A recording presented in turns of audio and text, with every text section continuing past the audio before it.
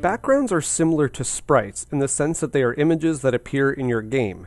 However, background images are typically scenery that appear behind and in front of sprites that eventually become interactable objects. Backgrounds and foregrounds are not typically interactable objects.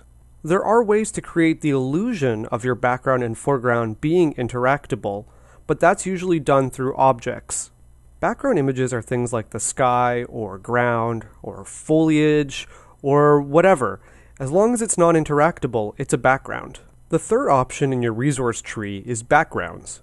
You can create a new background by clicking on the resource drop-down menu and selecting Create Background, which is hotkey Shift-Control-B, or you can click on the Create a Background icon on the toolbar, or you can right-click on the Backgrounds folder in the resource tree and then select Create Background. Either way, you'll be presented with a Background Properties window. The first thing you should do is name your background. Much like with previous naming conventions, you want to add a prefix to the name of this resource. Some users of GameMaker will use BCK underscore and then the name of the resource. Some users will omit the underscore. Some users might just use the letter B. Personally, I use BG underscore. The reason I do that is because you can also create foregrounds. And for that, I use FG underscore. Either way, just use what works for you. Below the name text field, you'll find the button Load Background.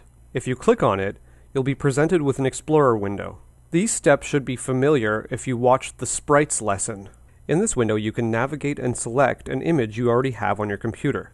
The supported file types are GameMaker backgrounds, bitmap files, GIF or GIF images, JPEGs, and PNGs. Personally, I prefer PNGs because they can hold a transparency channel and they have lossless color. Once you find the image you want to use, you can check the Show Preview box to see a preview of your image. Below it, you'll find the size in pixels.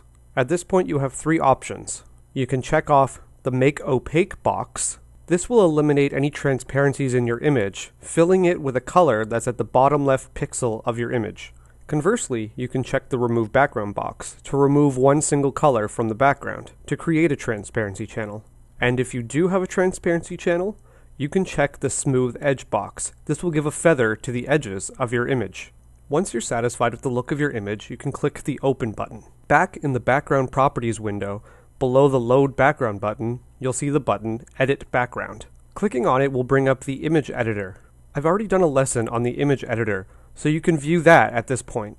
Below the Edit Background button, you'll see the width and height of your background in pixels.